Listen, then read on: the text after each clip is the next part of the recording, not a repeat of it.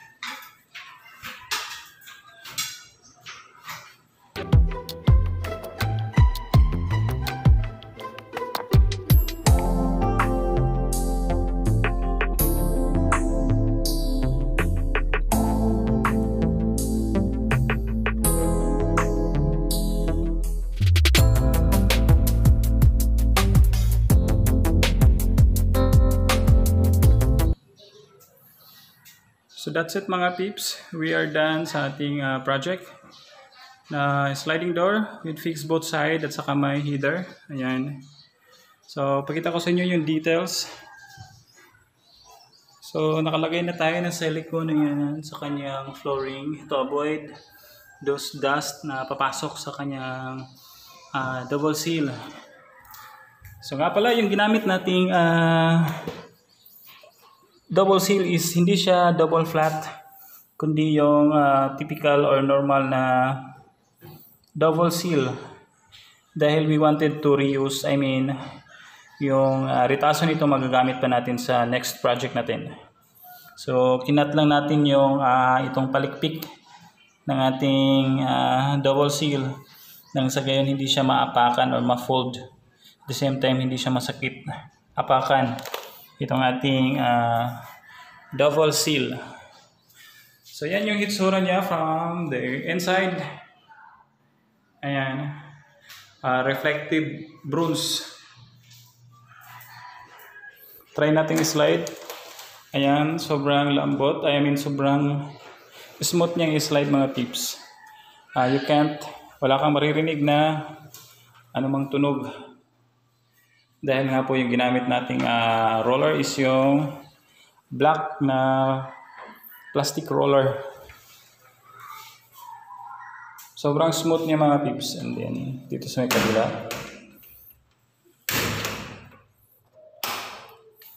Ayan.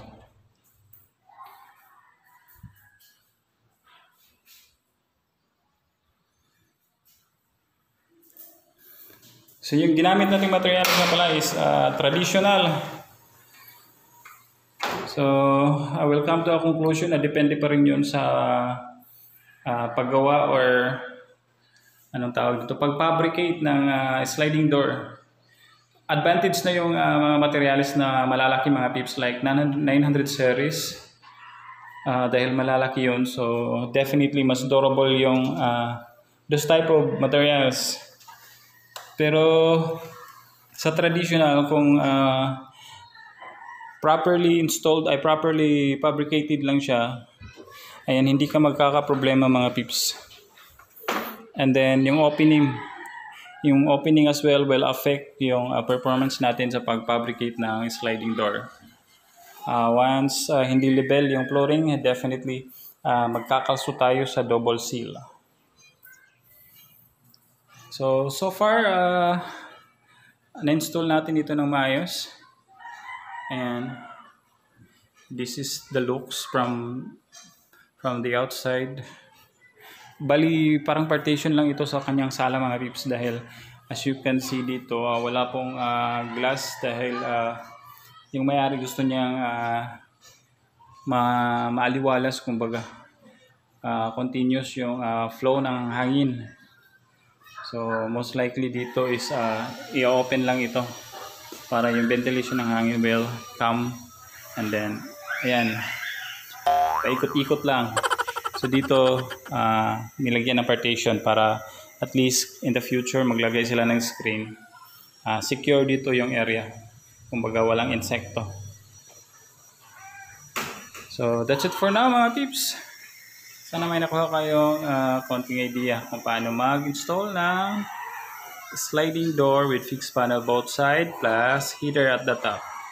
So this has been Fong's work. See you again next time. Bye bye.